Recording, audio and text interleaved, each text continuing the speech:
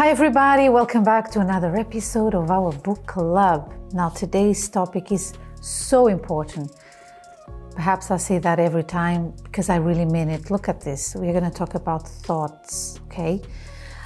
It's secret number 38. It says, look who's talking. The author says, I woke up one day feeling different. I was not very well. Getting up was hard. Dressing up was a sacrifice.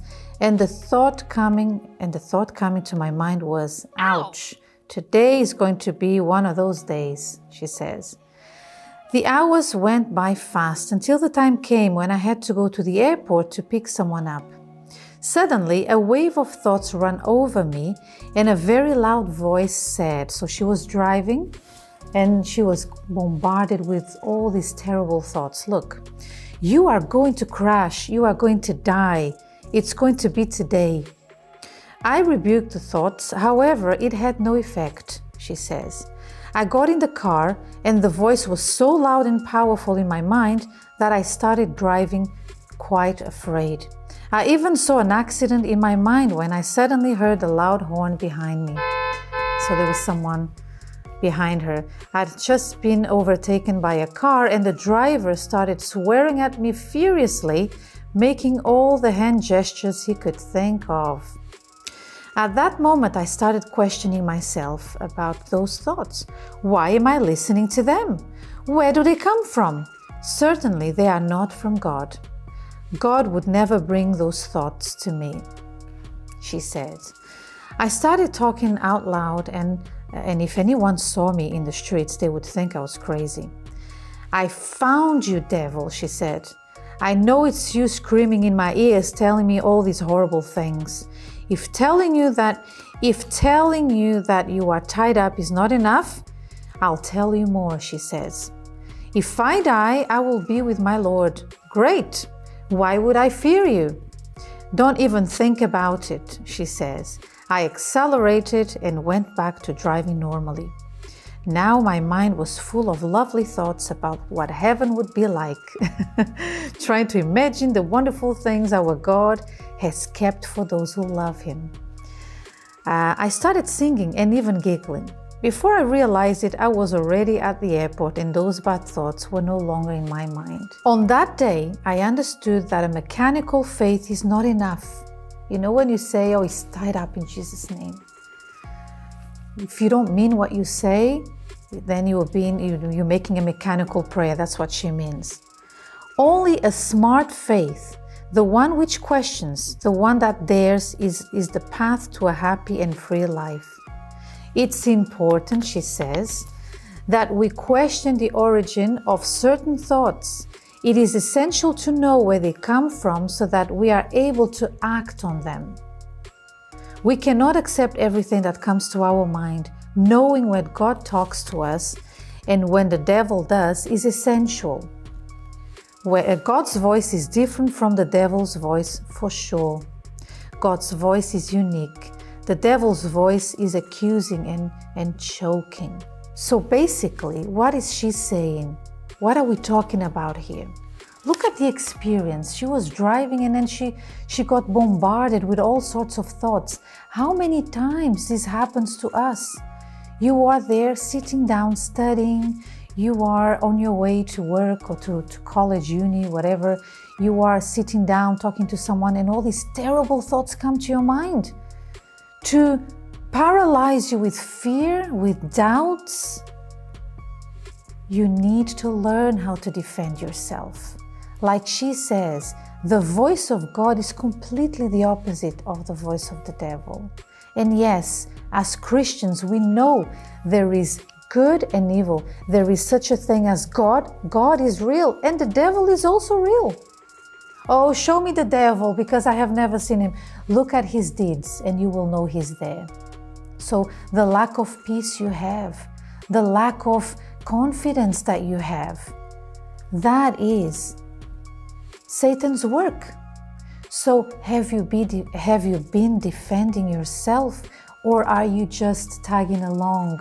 Are you just paralyzing or allowing yourself to be paralyzed with fear because of those thoughts? learn to fight against them. Actually, you learn that at our church pretty much every day when you attend, okay? But if you have any doubts, come and talk to us, okay? Perhaps you need to talk to someone about what's going on in your mind. Maybe you are having these anxiety feelings, this anxiety that is coming over you because of a thought that invaded your mind, and you don't know how to protect yourself against those. We've just given you some tips, but if you need to talk to someone, come and talk to us. We will pray with you. We will give you some guidance according to the Word of God. All right? Now, she carries on saying, "To you, single woman, God says, daughter, trust in me." The devil says, you will be single forever. Can you see the difference? You will never meet anyone. You are old. There is no one who wants you. No one wants you. Nobody will ever want you. So can you see the difference? So learn to identify when, because sometimes we can get used to evil thoughts and think that these are normal or harmless, but they are not harmless. They will shape you into someone you do not want to be. And you look at yourself in the mirror, and that's where insecurities come. You wished you were someone else. Actually, the potential is inside of you. But you changed your behavior because of the thoughts you are having. And you've become a prisoner of those thoughts. Look how powerful thoughts can be. So protect your mind, react. All right? Let's have a look at the task of today. It says, well, when thoughts like these attack you, you already know who is talking to you. In these moments, you need to use your faith and intelligence and dare him, unmask him, shut him up. That's right. You are there walking by yourself and these thoughts come to you.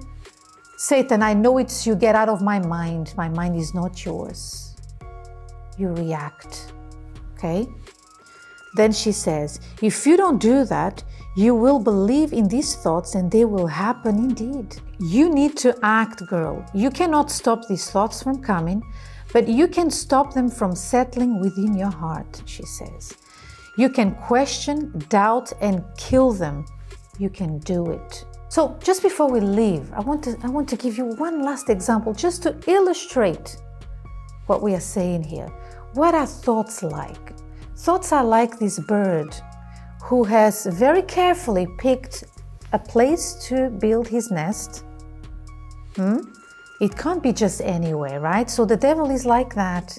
He picks the people and the thoughts for those people. Or he notices there is an insecurity or an inclination to something in that person. She's not confident, she's very afraid. So, I'm gonna, So just like a bird picks a place to build his nest, the devil does that with people. So let's say that the first thought or two are the first branches that the bird brings in its beak.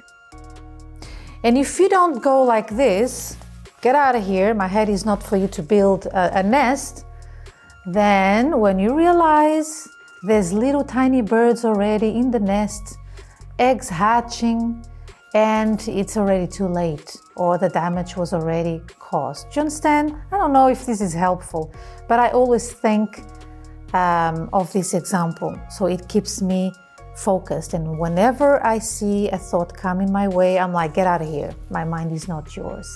All right? I switched the channel. So remember to do that, okay? That's all for now. I hope this helped you. Remember to leave your questions or to share with your friends. Perhaps you know someone who is not even, a member of the church. When I say a member, it's not that you have a membership card, okay? Let me just say this. When we say a member, it's someone who attends the church. Perhaps the person does not attend the church, but your friend struggles with that. Share this video with them, all right? I'm pretty sure it will be super useful and it can even change their life. That's all for now. Like I said, join me again next week. Bye-bye.